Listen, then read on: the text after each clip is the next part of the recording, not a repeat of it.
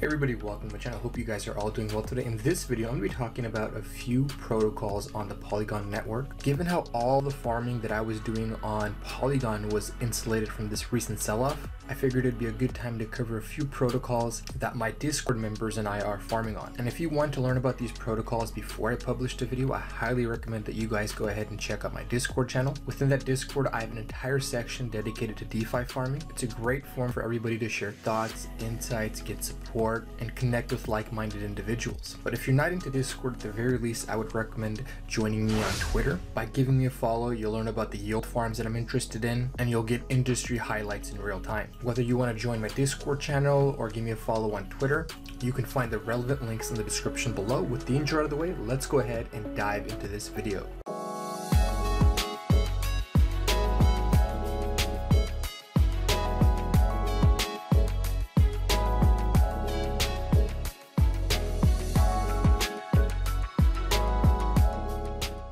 So the first protocol that we're going to cover today is Polyzap. And towards the end of the video, I'll show you guys exactly how I go about finding these protocols. This way, if you have the time and the motivation, you guys can look for these protocols on your own. Majority of the protocols out there, they tend to be AMMs or auto compounders. Like I've told you guys in past videos, I think automated market makers are the base layer of DeFi. And that's what we're kind of seeing in the market. They'll come out with an AMM, and in almost all cases, there'll be forks of other AMMs. The main differences tend to be the tokenomics, the fees that they charge, and occasionally here and there you'll see an AMM add additional services like borrowing and lending. Polyzap here is going to be an automated market maker, and their fee for swaps is going to be 0.25%, 0.17% of that is going to be returned to liquidity pools, and 0.08% is going to be sent to a treasury. I'm not a big fan of 0.08% going to a treasury and just sitting there. If I were the team, I would amend this. Instead of going to the treasury, I would either keep it in the pool or use it to buy Zap tokens off the market and burn them. This way, that capital is immediately deployed and put to productive use. Just like many other AMMs, they have pools where you can deposit single-sided liquidity and you can earn a nice yield paid in Zap. They also have some very nice farms. Their native token PZAP is paired with 6 different assets, including 2 stablecoins, which is pretty unique in itself. You don't see that very often. And assuming that the pools get deep enough, it'll sort of act as a hedge, because when the market takes a dip, their stablecoin pairs will act like a padding to make sure that it doesn't retrace too significantly. And when we're in a bull market, a lot of these other tokens like ETH, Quick, BTC, MATIC, when they rally, they'll help prop up the price of the PZAP token. And if we scroll down, you'll see some other interesting pools here with robust APRs. I'm pretty sure a lot of people don't know about these APRs here. Otherwise, we would see them get diluted pretty quickly. Whether it's Link MATIC, WBTC MATIC, Uni MATIC, or Aave MATIC, I believe once the market starts to recover, all of these pairs will do well. And if you're not interested in getting exposure to PZAP, you could easily farm these tokens here and dump them if you want without getting exposure to them. The emissions rate for the token isn't very high. It's only 1 PZAP per block. They're going to cap the supply at 21 million. And to add some deflationary pressure to the token, they've come up with these games that people can play. Winners will get large reward distributions, and a portion of the tokens that are paid to play the game will end up being burned. For now, most of the burning comes from King Zap and Wheel of Zap, but in the future, they're going to introduce Zap Lottery, where a portion of the winnings are going to be burned. They're going to introduce auto compounding vaults, which will use a portion of the fees to buy back and burn PZAP periodically. And lastly, instead of sending that 0.08% to the treasury, they might end up just using it to buy back and burn PZAP. They also have a healthy amount of activity in their Telegram channel. They have over 2,200 members and are engaged with the community. In DeFi, it's really important to cultivate and develop a strong community. And it's part of my framework for assessing a lot of these DeFi protocols, because having a very robust and engaged community is a huge asset. Oftentimes, they'll address any FUD that's out there in social media. They'll aggressively buy all and any dips. They'll publish content. They'll advocate for the project. And if you have devs in the community, they'll also build analytics tools or help with the UI.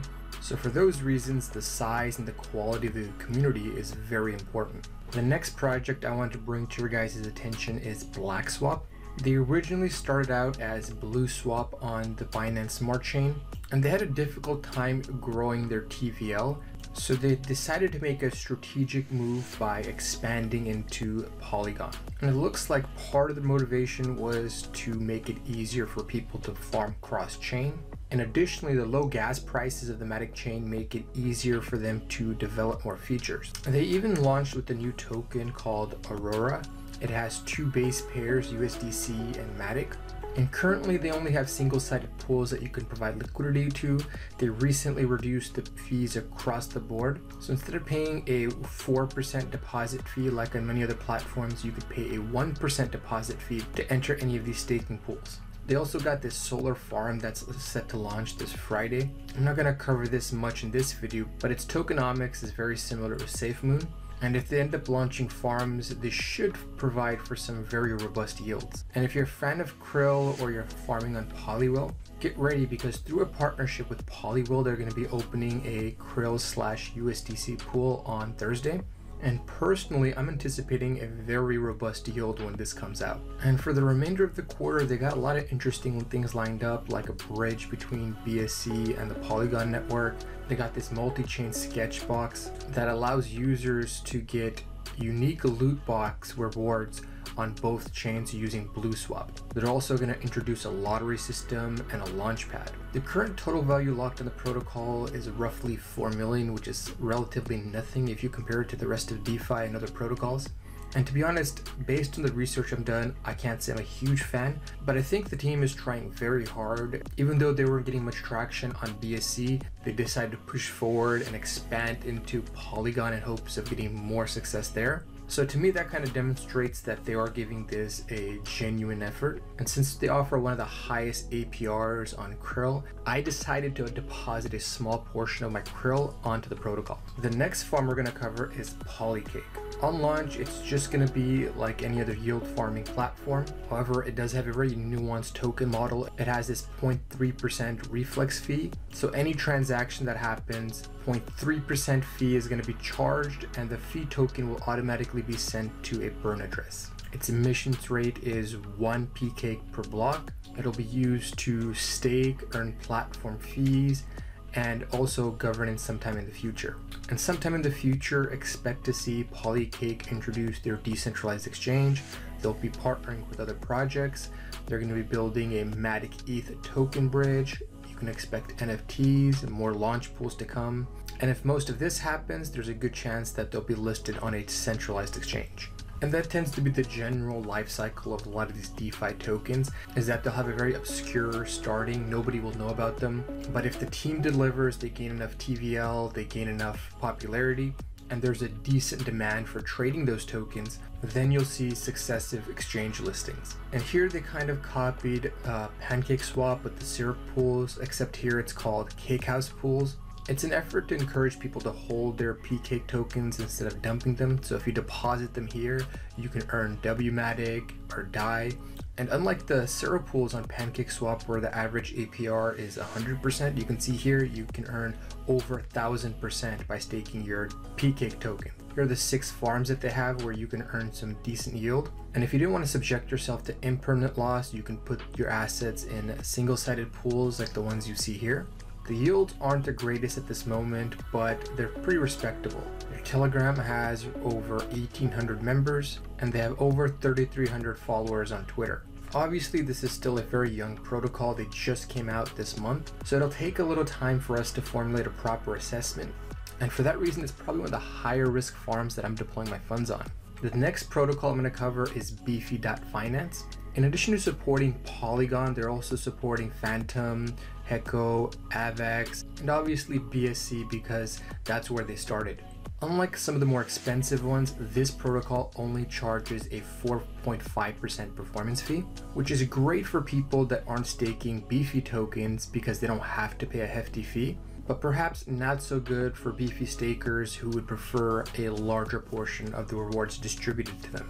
Currently, they support LP positions from Aave, Cometh, Polywhale, QuickSwap, SushiSwap, and with just these few protocols, they have a total TVL of 31.73 million. And I'd also like to highlight, in addition to the 4.5% performance fee, they also have this 0.05% to 1% withdrawal or deposit fee on all vaults.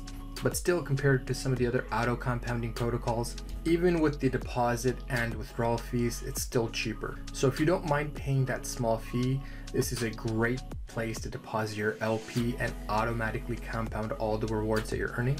But just remember that APY is different from APR. This APY assumes that you're going to be getting this daily APR for 365 days straight. And I can pretty much guarantee that's never going to happen. And they basically do this as a marketing tactic to lure in deposits. So make sure you guys calculate the APR for entering a pool. And if you're thinking about being an LP for a medium to long-term period, if you're in a quality pool, you can expect this yield to get diluted very quickly. So what I'm trying to say here is that if you're the type of person that likes to go from pool to pool, using the services offered by an auto compounding protocol like Beefy might not be the best choice for you. Next up, we're going to go ahead and talk about Adamant. I've done a full video review on the platform. If you're interested in watching, I'll provide a link in the description below.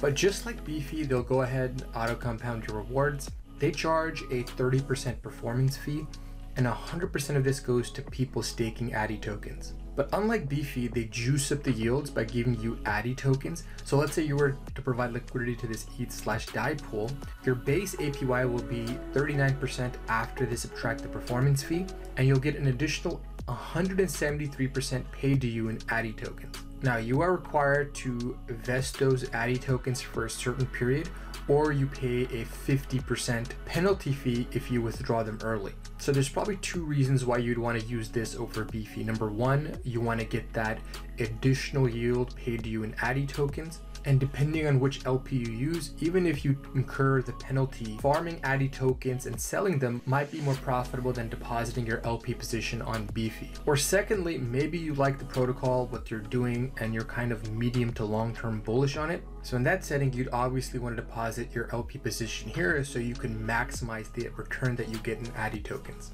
And these last two protocols I'm going to bundle together. They were the first two protocols that I saw when I started farming here on Polygon. And in terms of TVL, they're definitely leaders. You have 80 million locked up in Polywhale. You have 63 million locked up in Polycat. In some ways, they're very similar. For example, they both allow you to deposit the LPs to auto compound. They have farms, they have single-sided pools. So you can make a pretty good argument about them being head-to-head competitors. Personally, I have more funds on Polywhale. One of my buddies, through investing in yield farming, he managed to turn 2,000 into 70,000, and he put approximately 50,000 into this fish/MATIC pool. And when the yield was approximately 900%, he was getting $3,000 a day in fish tokens. And he largely did that because this was one of the first few protocols that he encountered on Polygon. And he also liked the fact that the base pair or the most liquid pair for fish was MATIC, which is great when MATIC is going up because it'll help prop up the price of fish. And given that DeFi on Polygon was exploding, he decided that it would be better to bet on this protocol versus Polywhale because, for one, the governance token of the protocol has a very liquid pair with MATIC. Additionally, he also liked the fact that they cap the maximum supply at 3 million. And unlike the krill token, which has an emission rate of 1 krill token per block, the emissions rate for fish is 0.8 tokens per block. And based on what he tells me about the community, he said that they're very engaged. There's a lot of people in the Telegram channel. And he was sort of impressed by that because as early as this project is, they were able to build a decent sized community very quickly. Personally, I decided to put most of my funds on Polywhale, although part of my strategy is taking my krill tokens that I'm earning and then sort of cross-pollinating across a few DeFi protocols. Because I noticed when I first started that a few different DeFi protocols supported the krill token in a single-sided pool. And to me, that was an indication of the team reaching out to other projects and collaborating. I mean, we just saw that Blackswap, for example, is going to be introducing the USD/krill pool. All the auto compounding protocols out there support the krill/USDC pool, and even Polycat has a krill pool. So even though their emission rate is higher and they don't have a cap imposed yet, The fact that you're able to farm with krill alone should reduce some of the buying pressure, because you're going to have farmers who are getting krill, depositing their tokens across various protocols. And on top of that, since they're not imposing a cap, they're able to juice up their auto compounding rewards with the krill token. And since they're able to juice up the yields of these auto compounding rewards with the krill token, it shouldn't be a problem for them to have the highest rewards in the entire Polygon ecosystem. With that being said, I think both protocols can coexist, and I think it's really healthy to have as many competitors as possible, because they'll be constantly trying to out-innovate one another. And as yield farmers, will benefit tremendously from that competition. And in the interest of not being tribalistic, I decided to deposit a portion of my krill tokens to farm fish. Now, to end the video, I'm going to show you guys how I find these protocols early on. The first thing you want to do when you get started is come over here to vfat.tools/Polygon. Not only is this a fantastic tool to see what your yields are and what your projected yields are going to be, but since they're compiling all the protocols onto the Polygon network, it sort of gives you this bird's eye view of what's out there. And just because a protocol gets listed here doesn't mean that they're rug proof or they're hack proof. Always do your own research before investing in any of these protocols. Now, most likely you won't see the protocol listed here the day it comes out.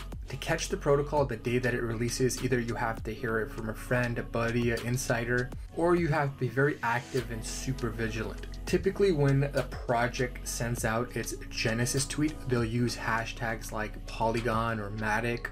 So if you come over here to Twitter and you search hashtag Polygon or MATIC and you scroll down the latest tweets, you'll have to get a little lucky, but you could potentially get into a protocol the day it launches. Obviously, there's a great deal of risk getting into a protocol the day that it launches, because typically what happens when a protocol launches, their native token will go up significantly. And as more people find out about the protocol, you'll see more people enter the single-sided pools. They'll yield farm aggressively and immediately begin to dump the token. So about 90% of the time, you'll see the token go up significantly in the first couple days, then have a huge retrace, find a floor, consolidate, and if it's a good quality project and they got the right tokenomics, then at some point you'll see the price recover in the future. There have been instances where I've come in on day one of farming, and within a couple days, I'll 5 to 10x my money. I'll sell most of my position for profit, wait for the retrace, and if I like the project or I think the project has prospect, then I'll go ahead and LP into the riskiest pair and just let it ride. And typically when I enter a new farm, I'll immediately share it with my private Discord channel. So if you're interested in learning about my moves in real time and catching them before I publish a video or a tweet, even if you join the lowest tier I have for $20 a month, you'll get access to all my private Discord channel. And if you feel like you're late to the game and there's a big learning curve, to expedite your learning and take full advantage of the opportunities out there, if you join one of the higher tiers, you can gain access to me one-on-one. If you think any of the services would benefit you, don't hesitate to check out the description below and click on my Patreon link. With that, I hope you guys enjoyed this video. This is CryptoOneStop signing out. I'll talk to you folks next time. Bye.